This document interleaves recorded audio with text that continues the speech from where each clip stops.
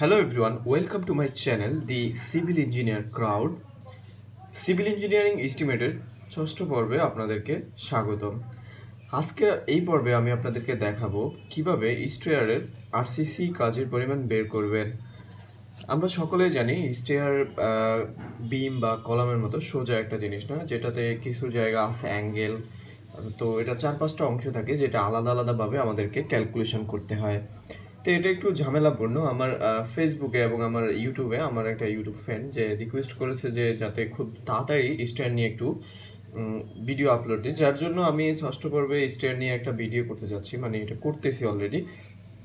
তো আজকে আমি আপনাদেরকে দেখাবো কিভাবে আপনারা স্টেয়ারের লবিটা ক্যালকুলেশন করবেন বা স্টেয়ার টোটাল কাজটা কিভাবে আপনারা ক্যালকুলেশন করবেন। তো তার আগে স্টেয়ারের বিভিন্ন অংশ সম্পর্কে আমি যদি কম্পিউটার থেকে আপনাদেরকে একটু পরিচয় করিয়ে দিই, আপনারা ভালো করে খেয়াল করবেন। আমি এখানে বাস্তবে একটা সিঁড়ি, যেটা আমি ছবি তুলে রেখেছি কোনো এক সময়, যাই হোক, এখানে আমি বিভিন্ন অংশগুলো আপনাদের সাথে পরিচয় করিয়ে দিই।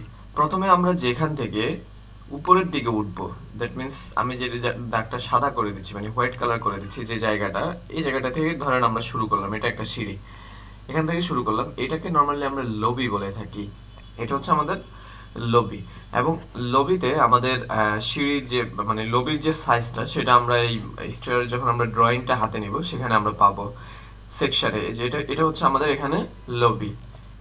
আর আরেকটা জিনিস হচ্ছে লবি কিন্তু আমাদের দুইটা থাকে একটা সিঁড়িতে, একটা হচ্ছে এই যে নিচে, আরেকটা হচ্ছে এই যে উপরে। এটা একটা লবি এবং এটা একটা লবি, দুইটা। তাহলে এখানে আমাদের লবির সাইজ দেওয়া আছে 3 ফিট 10 ইঞ্চি, আর এখান থেকে এখান পর্যন্ত আমাদের সাইজ হচ্ছে 7 ফিট 6 ইঞ্চি। এটা তাহলে আমরা একটা সাইজ জানলাম। এখন এখান থেকে উপরে উঠতে গেলে এখানে আরো তিনটা জিনিস আছে। একটা হলো এই যে যেটা দেখতে পাচ্ছেন, এটাকে বলা হয় হচ্ছে বেড। বেডও কিন্তু দুইটা, যেমন এই যে এখানে একটা, আবার এখানে একটা, এখানে একটা, এখানে একটা, দুইটা। এগুলো কিন্তু আমাদের সিঁড়ির এস্টিমেট করার ক্ষেত্রে খুবই প্রয়োজনীয় এবং এগুলো আমাদের জানতে হবে। এবং তারপরে উপরে ত্রিভুজ আকারে যে জিনিসটা দেখতে পাচ্ছেন, এটাকে বলা হয় হচ্ছে ট্রেড এবং রাইজ। দ্যাট মিনস আমরা যেটার উপর পা রাখবো, যে এটার উপর কিন্তু আমরা পা রাখি, যে এই জায়গাটার উপর পা রাখি, এটাকে বলা হয় হচ্ছে ট্রেড। এবং এটার সামনে যে খাড়া অংশটা দেখা যাচ্ছে সেটাকে বলা হয় হচ্ছে রাইজ। এখানে আমাদের আমরা যদি আমাদের ডিজাইনে একটু লক্ষ্য করি, যেটা আমি আপনাদেরকে পিডিএফ লিংক দিয়ে দিব ভিডিও ডেসক্রিপশনে, সেখানে আপনারা লক্ষ্য করেন শুধু বেডের সাইজটা হচ্ছে 6 ইঞ্চি থিকনেস, আর আমাদের ট্রেডের হচ্ছে 10 ইঞ্চি থিকনেস, আর আমাদের একটা রাইজের উচ্চতা হচ্ছে 6 ইঞ্চি দেওয়া আছে। স্ট্যান্ডার্ড 6 ইঞ্চি 5 ইঞ্চি হয় এবং 10 ইঞ্চি হয় ট্রেডের ইয়ে। যাই হোক, তারপরে এটা শেষ করে আমরা যখন আরেকটা স্টেপে উঠবো, যেখানে আমরা বিরতি নিয়ে থাকি সিঁড়িতে উঠে, এটা আপনারা যারা এস্টিমেট বইতে পড়েছেন, এটার নাম হচ্ছে ল্যান্ডিং। আমরা যখন এখানে একটু বিরতি নিয়ে থাকি, এই জায়গাটাকে বলা হয় ল্যান্ডিং। যেটা আমাদের ডিজাইনে এখানে যেটা দেওয়া আছে, এটা হচ্ছে আমাদের ল্যান্ডিং। এটা আছে আমাদের 4 ফিট এবং এই পাশে আছে আমাদের 7 ফিট 6 ইঞ্চি। তারপরে এটার থেকে আবার আমরা উপরে উঠবো, উপরে উঠলে যে সেই আবার বেড পাবো এবং এখানে আবার সেই ত্রিভুজ আকারের পাবো। তাহলে আমাদের এই ত্রিভুজ আকারের যে জিনিসটা, এটাকে আলাদা বের করতে হবে, বেডটাকে আলাদা বের করতে হবে, এইটাকে আলাদা বের করতে হবে এবং এই লবিটাকে আলাদা বের করতে হবে। 4-5টা কাজ আপনাদেরকে করতে হবে। তো চলুন আমরা শুরু করি। এখানে আমি যদি একটু লিখে রাখি তাহলে আমাদের সুবিধা হবে। এই অংশগুলো আপনারা ভালোভাবে মনে করবেন, কারণ এই অংশগুলোর কাজ আমাদের সব সময় লাগবে বলতে গেলে। ল্যান্ডিং দিয়ে শুরু করি।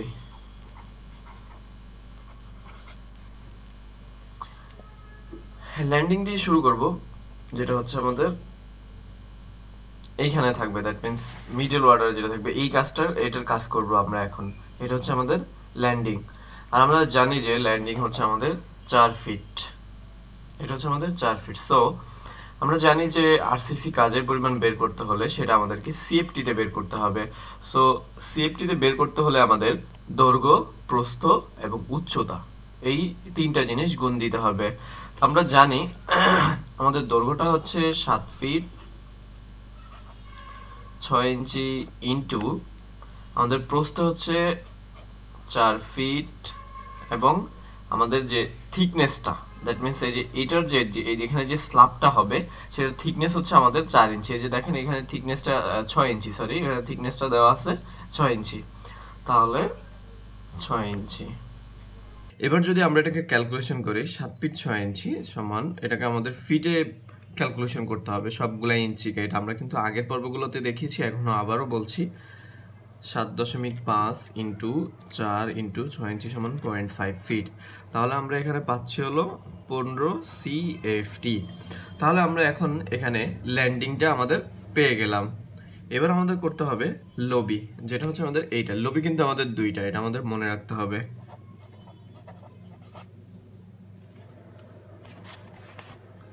এটা হচ্ছে আমাদের লবি। তাহলে আমরা জানি যে আমাদের লবির দৈর্ঘ্য হচ্ছে 7 ফিট। যদি আমরা এটাকে দৈর্ঘ্য ধরি, যেমন এখানে 7 ফিট 6 ইঞ্চি, তাহলে এখানেও 7 ফিট 6 ইঞ্চি।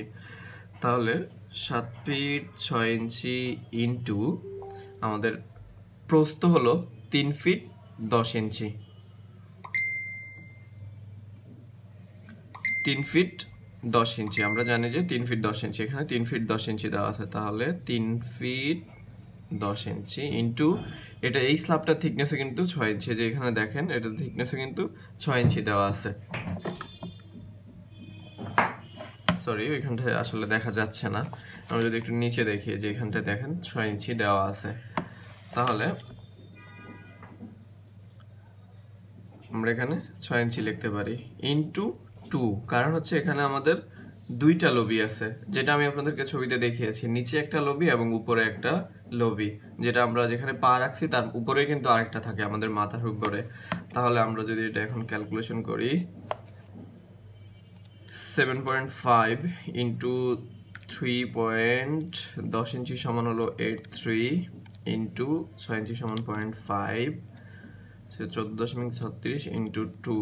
তাহলে আমাদের টোটাল হচ্ছে 28.72 CFT।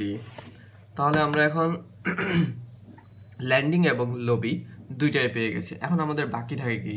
বাকি থাকে হচ্ছে ট্রেড অ্যান্ড রাইজ আর হচ্ছে বেড। তাহলে এখন আমরা আগে বেডটা বের করতে হবে। এখানে বেডটা বের করার জন্য প্রথমে আমাদেরকে জানতে হবে যে আমাদের বেডের যে সাইজটা, এখান থেকে এই জায়গা পর্যন্ত আমাদের বেডটা কতটুকু, এবং এটা আমরা কিভাবে বের করব। এখান থেকে এই জায়গা পর্যন্ত বেডটা কতটুকু, এটা কিন্তু অ্যাঙ্গেলে দেওয়া। আমরা এখন এখানে সরাসরি যদি অটোক্যাডে এখানে মাপটা দেওয়া থাকতো তাহলে সুবিধা হতো, যেহেতু সরাসরি এখানে দেওয়া নেই, তাহলে এটা আমাদেরকে বের করতে হবে। তো চলুন এটা কিভাবে বের করা যায় সেটা আপনাদেরকে দেখাই। প্রথমে আমাদের জানতে হবে যে প্রথমে আমাদের এখানে দুইটা জিনিস আছে, একটা হলো ট্রেড আর একটা হচ্ছে রাইজ। একটা ট্রেড আর একটা রাইজ। তাহলে আমাদের এখানে ট্রেড এবং রাইজের দুইটারই সাইজ দেওয়া আছে। ট্রেড হচ্ছে 10 ইঞ্চি এবং রাইজ হচ্ছে 6 ইঞ্চি করে। তাহলে আমরা এখানে সাইজটা জানি, এটা আমাদেরকে রুট ওভার, প্রথমে আমাদের ট্রেডের সাইজ হচ্ছে 10 ইঞ্চি, এটা আমরা 10 ইঞ্চি লিখলাম, ইন্টু আমাদের কয়টা ট্রেড আছে সেটা গুনতে হবে ডিজাইনে। 1 1 2 3 4 5 6 7 8 9 10 11। তাহলে আমাদের 11টা ট্রেড আছে হোল স্কয়ার। প্লাস এখন আমাদের রাইজ প্রত্যেকটা রাইজের সাইজ হচ্ছে, আমাদের হাইট হচ্ছে 6 ইঞ্চি করে, ইন্টু এখানে একটা জিনিস আপনাদেরকে মনে রাখতে হবে, যেই কোনো কাজ করার ক্ষেত্রে সিঁড়ির যদি ট্রেড 11টা হয় সেক্ষেত্রে আপনাকে একটা বেশি রাইজ ধরে নিতে হবে। তো এখানে ট্রেড যদি 11টা হয়, রাইজ আমাদের 12টা। সো এটাকে যদি আমরা এখন ক্যালকুলেশন করি,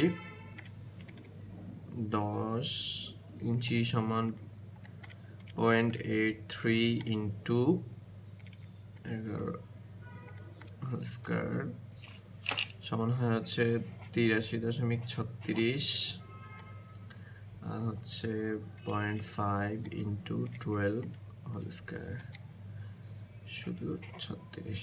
তাহলে 36 প্লাস 83.36 রুট। তাহলে এখানে আমরা সরাসরি এটা ক্যালকুলেশন করার পরে আমরা পেয়ে যাচ্ছি 10.92 ফিট। দ্যাট মিন্স আমাদের এই যে বেডটা এখান থেকে এখান পর্যন্ত এটা সাইজ আমরা পেয়ে গেলাম 10.92 ফিট। প্রথমে আমাদের এখানে বেডের সিএফটিটা বের করতে হবে, তারপরে আমরা ট্রেড অ্যান্ড রাইজ যেটা ত্রিভুজ আকার আছে সেটা আমরা পরে বের করব। তাহলে প্রথমে আমরা লম্বাটা পেলাম 10.92 ফিট, ইন্টু আমাদের চওড়াটা প্রয়োজন হবে। এখন এখান থেকে এখান পর্যন্ত কিন্তু একটা দৈর্ঘ্য আছে, এখান থেকে এখান পর্যন্ত। এবং এটা কিন্তু এটা যদি আমি আবার আপনাদেরকে একটু দেখেন, আমাদের কিন্তু এখান থেকে এই জায়গাটা পর্যন্ত, দ্যাট মিন্স এই জায়গাটা থেকে এই জায়গাটা পর্যন্ত একটা দৈর্ঘ্য আছে। তো এখান থেকে এই জায়গাটা আমাদের যদি এটা টোটাল 7 ফিট 6 ইঞ্চি হয়, এখানে আবার মধ্যখানে একটা গ্যাপ দেওয়া আছে। আমরা সিঁড়ির উপর থেকে যদি সাইড দিয়ে নিচের দিকে তাকাই, অনেক নিচ পর্যন্ত কিন্তু দেখা যায় একটা গ্যাপ থাকে 5-6 ইঞ্চি। ধরে নিলাম সেটা আমাদের 6 ইঞ্চি, তাহলে এই 7 ফিট থেকে এখানে আমাদের 6 ইঞ্চি বাদ দিলে আমাদের থাকে আরো 3 ফিট 6 ইঞ্চি করে। তাহলে এখানে আমরা 6 ইঞ্চি বাদ দিলাম মধ্যখানের গ্যাপের জন্য, 3 ফিট 6 ইঞ্চি। তাহলে 3.6 3 ফিট 6 ইঞ্চি ইনটু এই বেডের থিকনেসটা আমরা জানি যে আমাদের ডিজাইনে দেওয়া আছে 6 ইঞ্চি, তাহলে 6 ইঞ্চি আর হচ্ছে ইনটু 2। এখানে কিন্তু আমাদের বেড দুইটা, একটা হচ্ছে এই পাশে আর একটা হচ্ছে এই পাশে, যেটা আমরা ছবিতে দেখেছি দুইটা, কিন্তু সিঁড়িতে উঠে যখন আমরা ল্যান্ডিং এ বিরতি নিই তারপরে কিন্তু আরেকটা, তাহলে দুইটা। এবার আমরা এটাকে ক্যালকুলেশন করি। 10.92 ইন্টু 3.5 ইন্টু 0.5 ইন্টু 2, তাহলে আমরা পাচ্ছি হলো 38.22 CFT। 38.22 CFT আমরা পেয়ে গেলাম, এটা হচ্ছে বেডে। তাহলে এখন আমাদের বাকি থাকে কি? বাকি থাকে trade and rice, T&R, trade and rice. এখানে দেখেন ট্রেডেড রাইসটা কিন্তু একটা ত্রিভুজের মতো, এই যে ঠিক এখানে দেখেন এইভাবে। তাহলে আমাদের প্রথমে একটা ট্রেড অ্যান্ড রাইজের সাইজ আমাদেরকে বের করতে হবে। আমরা জানি যে একটা ত্রিভুজের ক্ষেত্রফল নির্ণয়ের জন্য আমাদেরকে যেটা করতে হয় হাফ ইন্টু ভূমি ইন্টু উচ্চতা। তাহলে এখানে যে ট্রেডটা, এটা হচ্ছে আমাদের ভূমি, এটা হচ্ছে 10 ইঞ্চি আমাদের ডিজাইনে দেওয়া আছে, আর এটা হচ্ছে আমাদের উচ্চতা, এটা হচ্ছে আমাদের 6 ইঞ্চি দেওয়া আছে। তাহলে আমরা যদি এখন সহজে ক্যালকুলেশন করি, হাফ ইন্টু ভূমি আমরা যেটা এখানে পেয়েছি 10 ইঞ্চি, আমাদের ডিজাইনে দেওয়া আছে উচ্চতা হচ্ছে আমাদের 6 ইঞ্চি। তাহলে আমরা যদি এখন ক্যালকুলেশন করি 1/2 ইন্টু 10 ইঞ্চি সমান 0.83 ইন্টু 6 ইঞ্চি সমান 0.5 ফিট, তাহলে আমরা পাচ্ছি হলো 0.2075। এখন এটা কিন্তু আমরা জাস্ট একটার মান পাইছি, জাস্ট এইটার মান পাইছি। এখানে আমাদের আরো 11টা ট্রেড আছে যেটা আমরা আগে গণনা করেছি 11টা, তাহলে এটাতে আমাকে ইনটু 11 দিতে হবে। এখন এখানে এটা হচ্ছে একটার জাস্ট এইটার, এখানে কিন্তু আমাদের আরেকটাও আছে এরকম, এই যে একটা এই যে একটা, বেডের উপরে কিন্তু দুইটা বেড এবং দুইটা বেডের উপরেই ট্রেড অ্যান্ড রাইজ আছে। তাহলে এখানে আমাদের 11 দুগুণে 22 হবে, তাহলে ইনটু আমরা 22 করে দিই, এটা ইনটু 22, তাহলে আমরা পাচ্ছি 4.565 CFT। তাহলে আমরা সরাসরি 4.565 CFT পেয়ে গেলাম। তাহলে এখানে আমাদের সবগুলো মোটামুটি আমরা পেয়ে গেলাম, ল্যান্ডিং পেলাম, লবি পেলাম, বেড পেলাম, ট্রেড অ্যান্ড রাইস পেলাম। তাহলে এখন যদি আমরা টোটাল RCCটা যোগ করি, আমি কষ্ট করে আর লিখলাম না, আমি উপর থেকে যোগ করছি, 15 প্লাস এখানে আছে হলো 28.72 প্লাস এখানে আছে হলো আমাদের 38.22 প্লাস 4.565, তাহলে টোটাল আমরা পাচ্ছি হলো 86.50 CFT। এখন আপনাদের যদি বলা হয় এই 86.50 CFTর RCC কাজের পরিমাণ, দ্যাট মিন্স কতটুকু বালি লাগবে কতটুকু খোয়া লাগবে, সেটা কিভাবে বের করবেন? আপনারা কি সেটা পারবেন না? কারণ হচ্ছে আমি পূর্বের টিউটোরিয়ালগুলোতে দেখিয়েছি আপনাদেরকে কিভাবে আপনারা সিমেন্ট বালি এবং খোয়ার পরিমাণটা বের করবেন। তারপরেও আমি আপনাদেরকে একটু দেখিয়ে দিচ্ছি। তাহলে আমরা এখানে পেয়েছি হলো 86.50 CFT। এখন আমরা জানি যে আমরা যখন মশলাটাকে কাজের জন্য তৈরি করি, পানি দিয়ে ভেজানোর পরে মশলাটার আয়তন কিন্তু কমে যায়, যেটা শুষ্ক এবং ভেজা মশলার আয়তন হিসেবে আমরা জানি, ড্রাই ভলিউম বলা হয়। তো এটাকে আমাদের টোটাল 1.5 দিয়ে গুণ করে নিতে হবে, যে কোনো আরসিসি কাজের ক্ষেত্রে টোটাল সিএফটিটা পাওয়ার পরে সেটা যদি সিমেন্ট বালির পরিমাণ বের করতে হয়, এটা কিন্তু রডের ক্ষেত্রে না, আবার জাস্ট সিমেন্ট বালি খোয়ার ক্ষেত্রে। তাহলে কারণ হচ্ছে এটা যখন ভেজানো হয় তখন এটা সংকুচিত হয়, তাহলে ৮৬.৫০ ইন্টু 1.5 ১২৯.৭৫ ১২৯.৭৫। তাহলে প্রথমে যদি আমরা সিমেন্ট বের করি, আচ্ছা এখানে আমাদের সিঁড়িতে আমরা রেশিও ইউজ করব 1:2:4। তাহলে সিমেন্টের ক্ষেত্রে প্রথমে আমাদেরকে লিখতে হবে total CFT into 1, that means এটাতে 1%, মানে হচ্ছে 1 ব্যাগ সিমেন্ট, 2 ব্যাগ বালি, 4 ব্যাগ সিমেন্ট। তাহলে এই 1 হচ্ছে আমাদের এই 1, তাহলে ভাগ, আর টোটালটা আমাদের এখানে যোগ করতে হবে 4 2 6 1 7 ইন্টু আমাদের সিমেন্টটা কিন্তু ব্যাগে নিতে হবে, তাহলে 1.25। জানি যে 1 ব্যাগ সিমেন্ট সমান 1.25 সিএফটি। হ্যাঁ, এটা যদি আমরা ক্যালকুলেশন করি, আচ্ছা এটা কিন্তু আপনারা ব্র্যাকেট দিয়ে করবেন, ক্যালকুলেশনটা যখন করবেন তখন আপনারা এটা ব্র্যাকেট দিয়ে করবেন, নাহলে মানটা কিন্তু ঠিক আসবে না। ১২৯.৭৫ ইন্টু 1 ভাগ ফার্স্ট ব্র্যাকেট 7 ইন্টু 1.25, তাহলে আমরা পেয়ে গেলাম ১৪.৮২। এটা আমরা 15 ব্যাগ লিখতে পারি।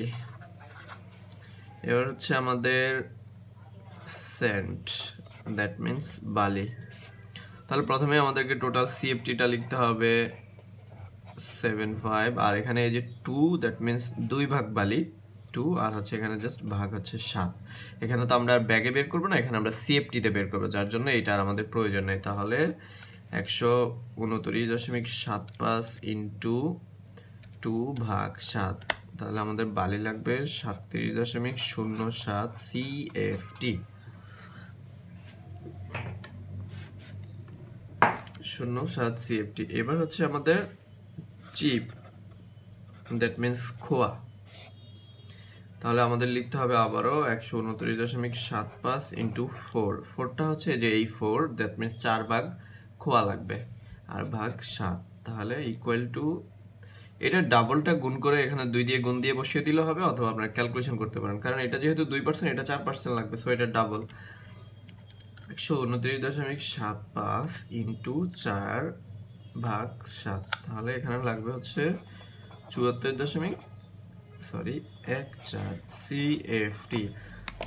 তাহলে আমরা এভাবে সহজেই এসব কাজ করতে পারবো। যদি আপনাদের বুঝতে সমস্যা হয় তাহলে অবশ্যই জানাবেন, এবং এর পরবর্তী টিউটোরিয়ালে আমি আপনাদেরকে দেখাবো কিভাবে, যদি যেমন আপনাদের বিভিন্ন সরকারি পরীক্ষায় বা বিভিন্ন কাজের ক্ষেত্রে ম্যাথ দেওয়া থাকে, ম্যাথগুলোতে বলা থাকে যে টোটাল এত স্কোয়ার ফিট আরসিসি কাজে সেখানে হচ্ছে 2.5% রড ব্যবহার করা হবে, তাহলে সেটা কত কেজি হতে পারে, সেটা কিভাবে বের করবেন, সেটা আমি আপনাদেরকে পরবর্তী টিউটোরিয়ালে দেখাবো। So guys, thanks for watching, please subscribe my channel, stay happy, stay cool.